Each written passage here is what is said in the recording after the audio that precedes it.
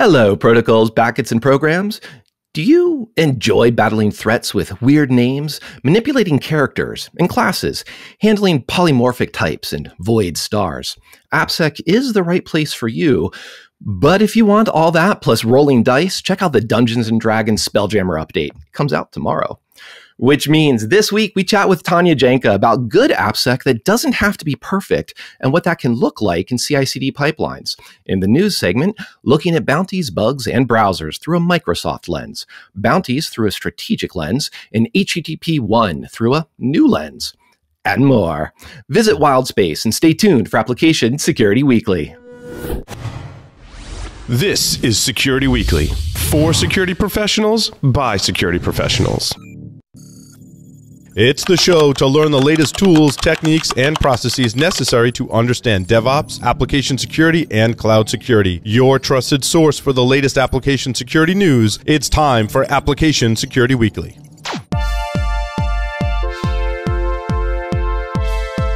Your organization is building and updating business-critical web applications faster than ever. And with so much pressure to move fast, you may find yourself making trade-offs between innovation and security. Now you can build fast without sacrificing security with Invicti, the application security platform that helps your dev, sec, and ops teams work together to secure every website, web app, and API. With unparalleled accuracy, coverage, and automation, Invicti scales like no other AppSec solution. Discover why many of the world's largest organizations innovate securely with Invicti. Visit securityweekly.com/Invicti. ThreatLocker is a global cybersecurity leader paving the way for businesses everywhere to implement a zero-trust security solution that not only protects business-critical data, but also helps mitigate cyber attacks. ThreatLocker's unique endpoint solutions help you to work smart and strengthen your security infrastructure from the ground up. ThreatLocker's allow listing, ring fencing, storage control, elevation control, and network access control solutions give you a more secure approach to blocking the exploits of unknown application vulnerabilities. If you're looking to enhance your cybersecurity and stop zero-day vulnerabilities exploiting your data, reach out to a ThreatLocker cyber hero today. Visit securityweekly.com/ThreatLocker to learn more. This is episode 208, recorded August 15th, 2022. I'm your host, Mike Shima, and I'm here with John Kinsella. Hello, John. Good morning. I'm not a packet or a protocol, so I'll try to act like a human. Oh, well, we need you to roll up a paladin, maybe, to keep the alliteration going. So we're also here with Joe South. Joe, how are you doing? Oh, it's good to finally be over moving, but now the long process of unpacking. See, there we go. We got the packet reference. We also got one very quick announcement. Don't forget to check out our library of on-demand webcasts and technical trainings at securityweekly.com/ or just go to securityweekly.com/on-demand. One of those things will work out. But we also have Tanya Janca, also known as She Hacks Purple, is the best-selling author of Alice and Bob Learn Application Security. She is the Director of Developer Relations and Community at Bright Security, as well as the founder of We Hack Purple, an online learning community that revolves around teaching everyone to create secure software. Tanya has been coding and working in IT for over 25 years, won countless awards, and has been everywhere from public service to tech giants, writing software, leading communities, founding companies, and securing all the things.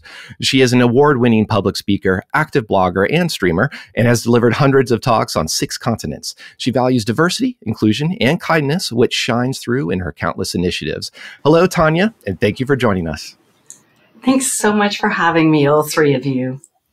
Well, we can't offer you a 7th continent to round out that, complete all the things, but we are happy you're securing all the things. We're also happy you made it back from Hacker Summer Camp in one piece, so congrats on that. And there's a lot of things that we could start chatting about, but one of the things that seemed most appealing was we can have good security that doesn't have to be perfect, and it's actually still good and effective. Please tell us more. Hi. So I work with lots of different companies doing consulting calls through this group called IANS Research. And so a lot of the household names that you've heard of, I have had the chance to meet their awesome AppSec teams. And quite frankly, it's cool. I get paid because it's such an opportunity to talk to so many amazing humans who are interested in what I do. And a lot of them I find can be split down the middle between we want to be perfect versus we just want to be good. And so let me explain the difference. So let's say that you are doing top secret counterterrorism activities, or you are creating intellectual property such as the recipe for the COVID vaccine. Things like that, you must be perfect, right?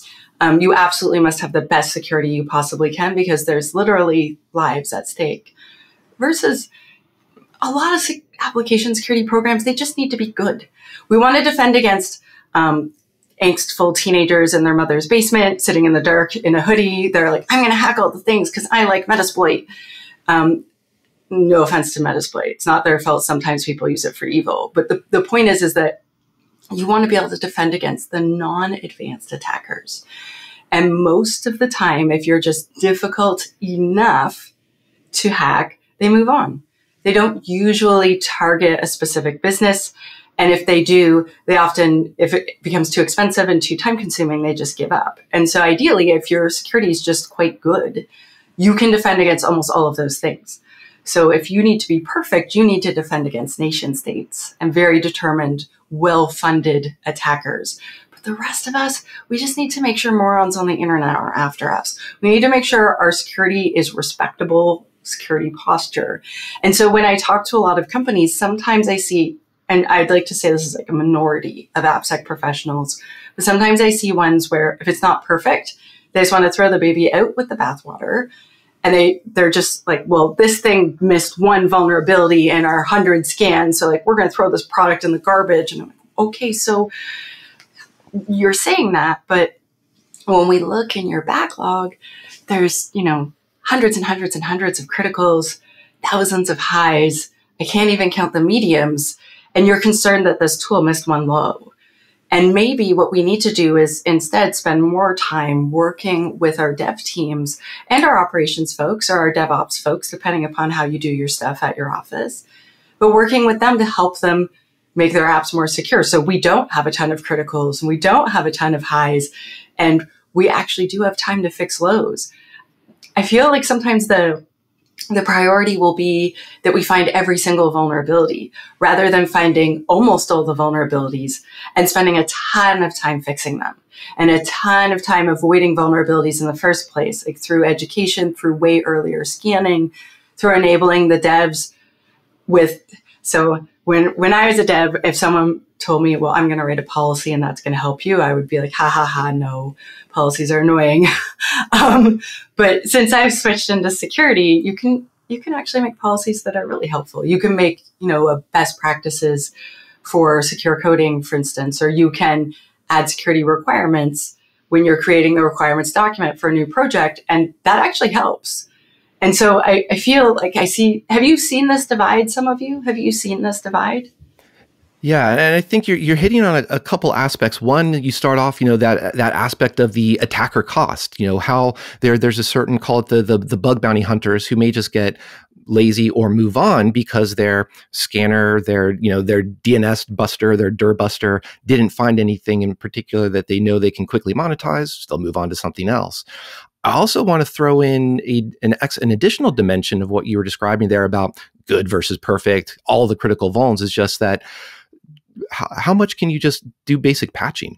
Because we've seen a lot of vulns have been compromised or been exploited that have had patches available for 1, 3, and 5 years even. I think CISA, I forget off the top of my head, I can't remember what their metrics were, but they were pointing out 5-year-old bugs that haven't been patched. That's pointing not to false positives from your scanner. That's pointing not to CVSS and CVE ratings. Is pointing to why didn't you have a program to do that? So I'm curious, how do you either talk someone down from, we must be perfect because we are, we still want to be good stewards of people's credit card information, their personal data, but maybe we don't need to be spending every weekend 12 hours a day on every single low vulnerability that comes in. So what's that? How does that conversation unfold effectively?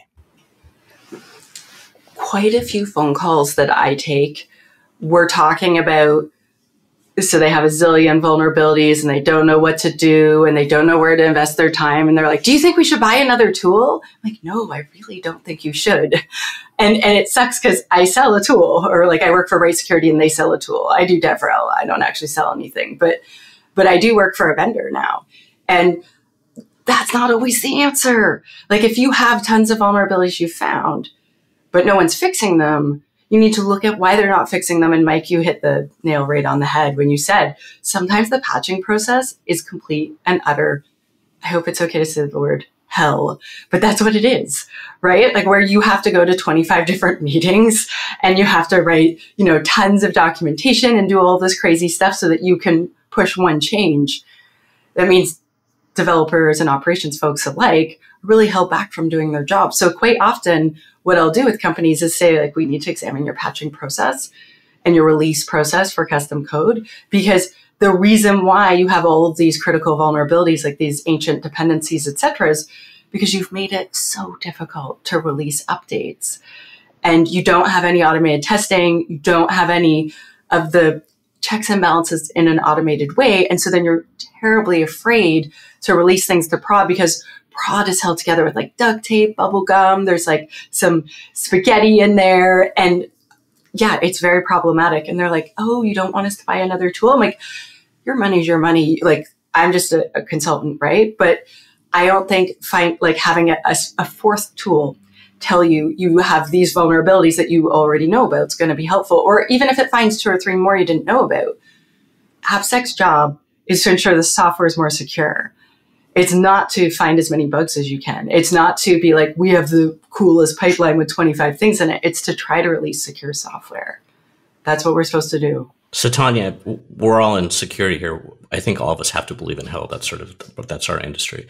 I want to back up a little bit on because the way you start off actually is you're reminding me about sort of the way I talk about some of this, right? Or the way I used to talk about this, where I want to bring it up, is, don't have to worry about the kid in the basement or that type of thing. Because remember, like, you'd stand in front of a room, like if doing a training session, I'm sure you've done this too. And someone always asks, like, why is someone trying to hack me? And you're like, well, it's not you. It's someone's bored and they need to get, like you said, Metasploit. Do you feel that's still as much of a driver in 2022, or where there's so much automated attacks and bots and stuff like that going on? So I guess the question, I'm curious from your point of view, the thought around, are you seeing as much of like sort of still pointy, pokey, sort of looking at someone in particular, or is it more that we're now sort of, how is the bots and the automation changing that, I guess is where I'm going? I think there's more bots than ever before that are looking for really easy ways in. I think that that's going to only become worse.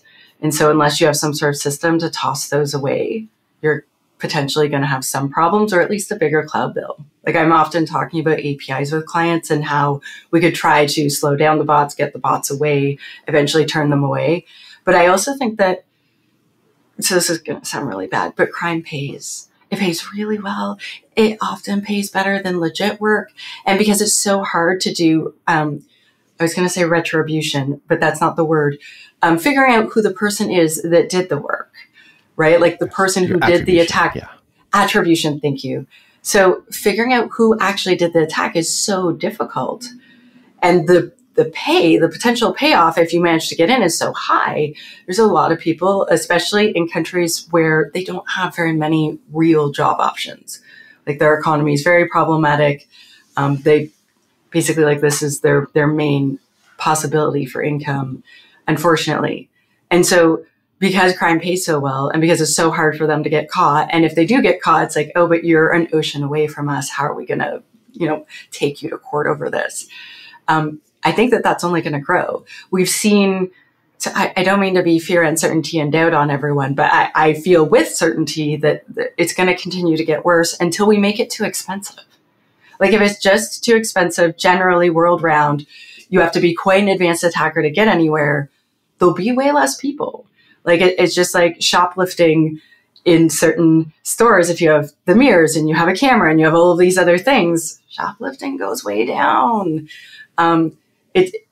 Basically right now there's a lot of sites on the internet with basically no defenses, really not secure code. On top of that, no monitoring, no logging. So you're being attacked all the time. Client doesn't even know. The entire internet isn't like that, but a very, very large percentage is. And one of the things you were describing too, to tie that together to what the other topics or other points you were making, is that a lot of what you're describing about, tools, you don't need to spend more money on tools. You don't necessarily need a lot more tools. And we don't need to make fun of tools the entire time here. But I think your point was less about the AppSec itself need to staff up or need to build out their arsenal. It is more about, you were describing just activities that developers need to do. Just, go back to patching or doing some of the basic secure coding. These are things that can happen independent of tools, independent of an AppSec team. Obviously, it needs some guidance and education, though. So that's what a missing piece. So I'm curious, when you do talk to these companies, and you're saying, well, you can spend your money if you want on these tools, but that's not what your real problem is. How much do you find yourself talking to just the AppSec side of the house versus the developer side of the house too? Meaning, is there a missing connection there? Are we missing the chance to have conversations with the people that can make the actual changes? So I would say that the AppSec team's job is to support the devs in making secure code. So that can mean helping them create a secure system development lifecycle. And when I say that, I mean adding security activities throughout the SDLC to help them do better. And sometimes that means adding a tool. Sometimes that means, doing a threat modeling session with them. Sometimes it means looking up this new technology that they're doing and come up with a list of security gotchas that you want them to avoid and a couple best practices you would really love it if they would do, right? And you support them over and over again. When I meet with consulting calls, it's always the security team, because the way that IANs work is they make contracts with the security team, not the dev team. However, when I do, so I work at Bright Security full time now, but I still do security training on the side. So I do secure coding and AppSec training. And I would say for the secure coding training, 1/3 of the time, it's the dev team that hires me. And quite often they'll say the security team wouldn't let us have training. The security team said it was too expensive. The security team said this or that. They're not helping us. We're afraid that we're going to do a bad job. And so I come in and this is going to sound really weird, but a lot of them are asking me, are there tools that you can get for us that are SaaS products or that are free or whatever, so that the security team doesn't know we're using them, because they won't let us touch security tools because that's their job. But they're only running scans once a year, and they, hire a pen tester, but only for like our 2 most important apps. But we support 200 apps and we want all of them to be good. And we're so worried that we'll look stupid. We're so worried we'll make a mistake.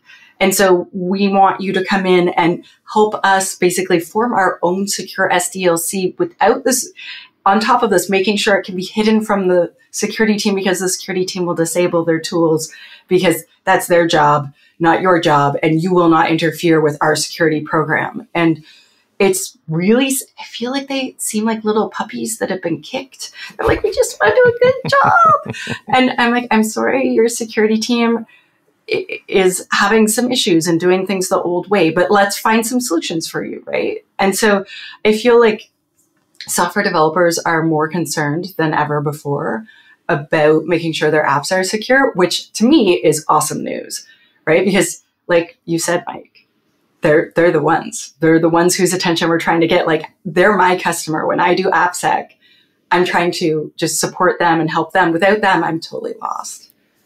Yeah. So, I'm just shaking my head at the idea. That sounds so much like an anti-pattern of job security as opposed to application security. Not the focus we want to hear from an AppSec team. I want to dive more into that training aspect, though, because that's one of the things that we love to talk about and possibly don't talk about enough. Maybe one of my first questions is, developers are coming to you, they ask you, what are some of the surprising questions they have, or what are the things that you find this is the highest value topic for a training item?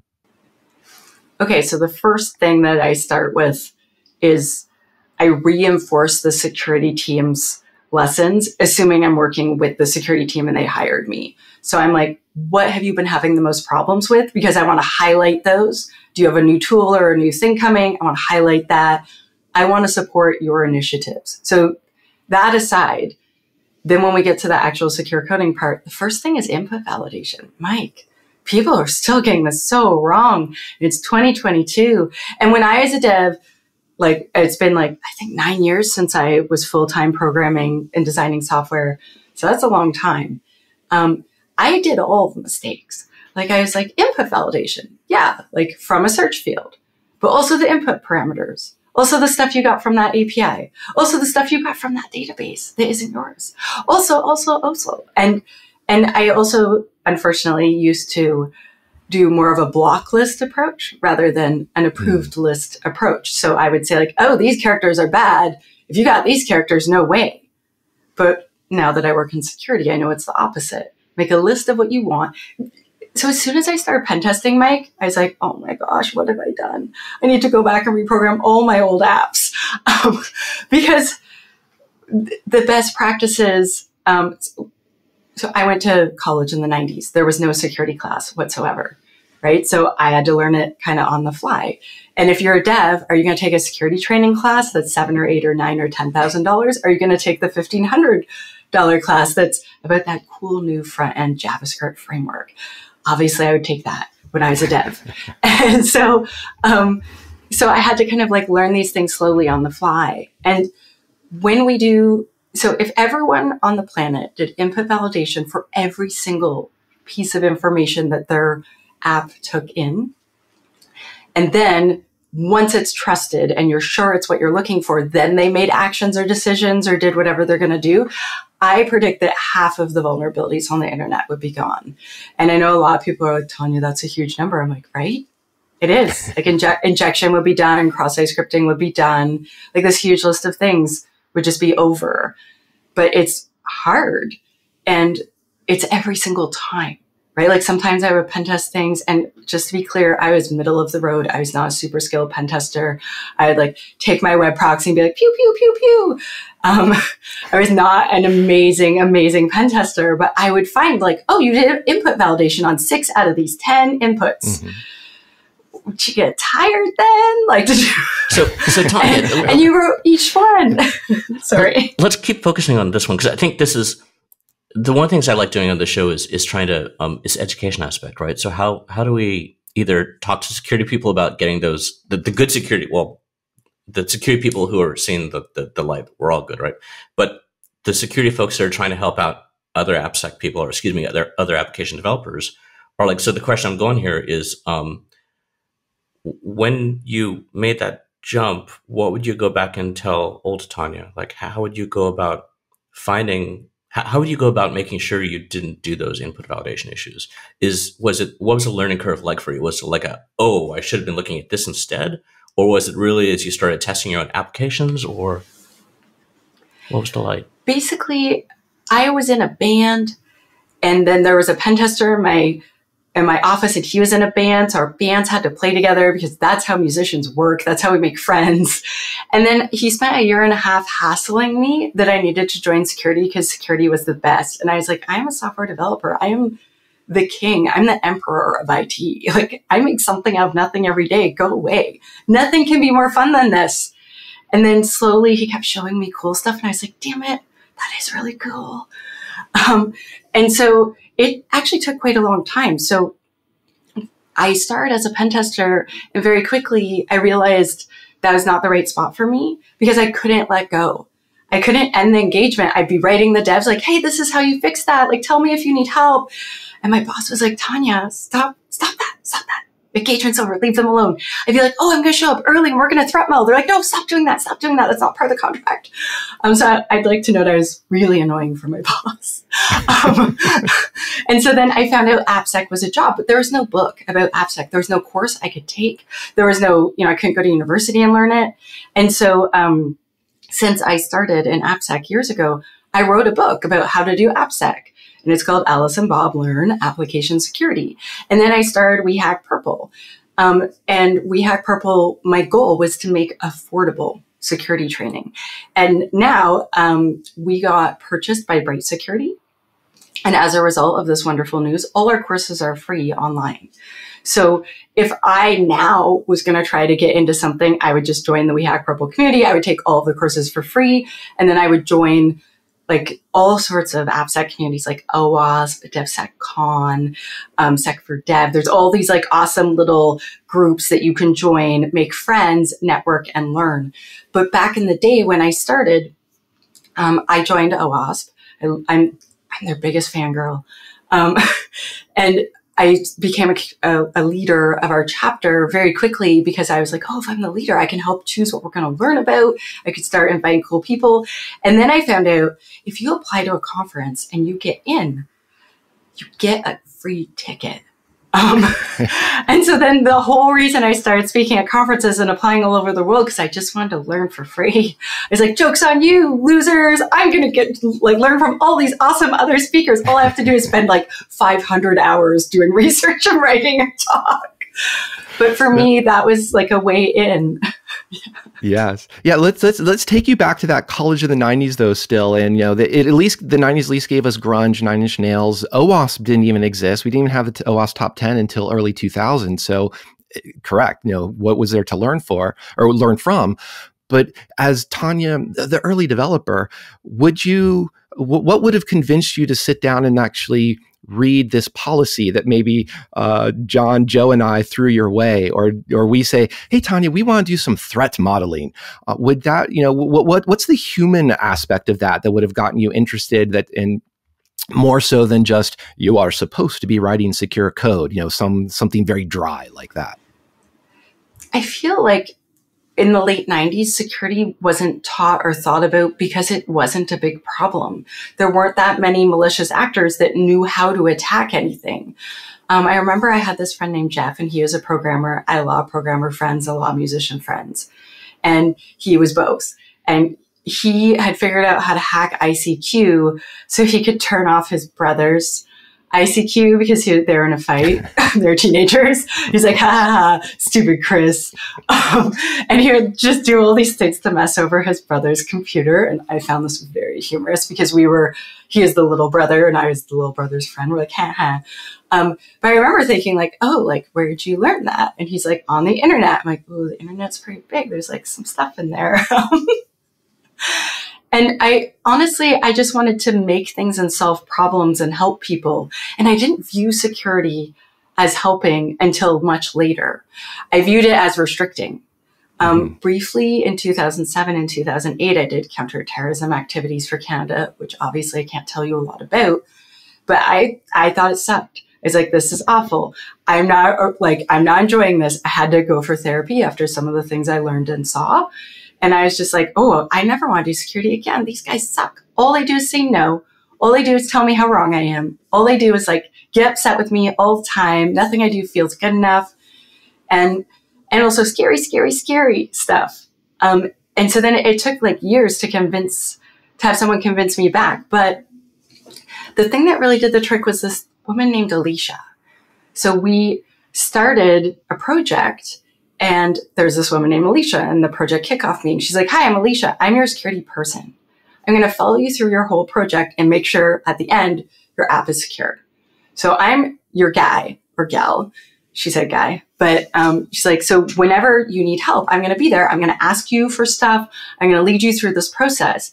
And so by the end of the project, I was like, this woman is awesome. And also we both liked music. So we went to concerts together, but I have to be friends with everyone. This is the way I am. I can't help it. But so she helped. And when she didn't know the answer, she'd say, I don't know the answer. Give me a few days. And I remember her coming up to my desk. She's like, hey, I think you need to read this. And she dropped the Microsoft Secure SDLC book, which is very thick. I don't know if they can see us, but I'm holding my hand. It's very thick, heavy book. And it was boom on my desk. And she's like, read this, then you'll know everything you need to know. And I didn't read it because one, I'm dyslexic and reading a textbook is not a fun time for dyslexic folks. It just takes forever. But two, I was just like, I have a full-time job. When am I supposed to read this, Alicia? But slowly I started learning the stuff in it, whether I meant to or not. And just having her as support, I'd say oh, they ran that scanner thing and it found this stuff. What does it mean? She's like, I don't know. Let's go search online together and find these answers. And I liked that she admitted when she didn't know.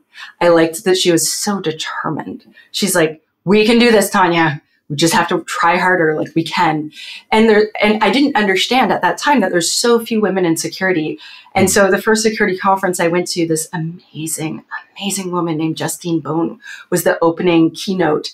And she like breathed fire, and she was so powerful and so amazing. And I did not understand that my local conference really prioritized diversity, even though it was like 2014, and they had half female speakers. And I didn't know that this wasn't normal. And so then my security team at work had tons of women on it. And I was just like, this is amazing. I so belong here. And I feel like having, people that I could relate to that were like me, people admit when they don't know, because I've run into this a lot with security folks where if they don't know, they deny and they blame you and make you feel bad. I can't believe that at all, I say very sarcastically. Yeah. Yeah. One of the aspects, there's a bunch of aspects of that story that I like. One is just the initial framing of Alicia coming and saying, I'm here to follow you. I'm the framing of, we're going to do this together. It's constructive, as opposed to, well, you know, after you write 10 lines of code, come to me and I will stamp it and I will approve or disapprove. And that obviously has not worked for the past decades of security. And you know, just watching you, listening to your reaction, clearly that was definitely much more of lighting the fire of learning. I know we might be getting short on time here, but I want to unpack some more of those learning aspects. You mentioned too, just reading through a thick book can be a little bit boring, which I say with a small tear, having written some books of my own. But you've done a lot of training courses. What are some additional mechanisms of training, ways to engage different types of learners that you've seen be successful over the time? So like I said, I'm learning disabled, I'm dyslexic. So when I learned French, I went to the special French school for dyslexic adults, and they explained to me there's 21 different ways for people to learn. So when I did my academy, I tried to do as many of those 21 ways as I could. So I would make it so that you could see, so that you could you could try the thing out, you could read it, you could hear it, you could see the code, you could see an example, you could see there's a quiz, and try to have as many different ways as I could so that people could learn who don't necessarily all learn the exact same way. I also try doing things like in smaller bite-sized pieces. So all of our videos are generally like 5 minutes or less on purpose. I also try to add a lot of humor. So I was a professional entertainer for 17 years. And I briefly did comedy, but mostly I did music. And so I try to make people laugh. I try to make it fun. I also take a lot of tiny breaks. So it sounds weird, but our brains are a bit like a bathtub. You know, imagine we have RAM and then we have a hard drive. And so we have short-term memory and long-term memory, but that short-term memory gets really full and we need a break so that information can go down into our long-term memory. So it sounds silly, but I have all of these silly memes in my training. And I tell everyone in advance, like, we do this and I have you have a little laugh and we take a little time. We make fun of, you know, an SQL union or whatever we're teasing about, because that gives your brain the time to put that short-term memory stuff into your long-term memory. So you've actually learned it rather than just memorizing or, you know, it briefly flowing in one ear and out the other. And so I feel like if we have more educators in our space rather than just really, really brilliant humans that are subject matter experts, if we could have both in the same person or have two of those people work together, I think that then we could have a lot better experience for a lot of learners in our field. Absolutely. A confluence of skills that comes through education, communication, entertainment, as you said, let alone just good writing skills, good speaking skills. But speaking of breaks, I know we're going to have to take one real quick and let you go, Tanya. But if there where can people find you next? Or is there a good, parting phrase, whether en français or not, that you'd like to leave us all with? Please consider joining the We Hack Purple community. It is free. We don't sell anything in it. We have free courses, we have events, we have conversations. Sometimes we just hang out and recommend sci-fi books to each other. If you want to learn AppSec, we want to help. And it doesn't cost anything, which is pretty magical, right? Because a lot of things cost a lot of money right now. And if you want to find me, just look up She Hacks Purple, all one word. I have a website, a YouTube, a Twitter. I have all of the things. So if you look that up, you've definitely found me, except for shehackspurple.dev. Someone has taken that and it's weird. That's not me. Well, I mean, like, the articles seem all right, but it's not me. Anyway, so thank you so much for having me, Mike, John, and Joe. This has been really a blast.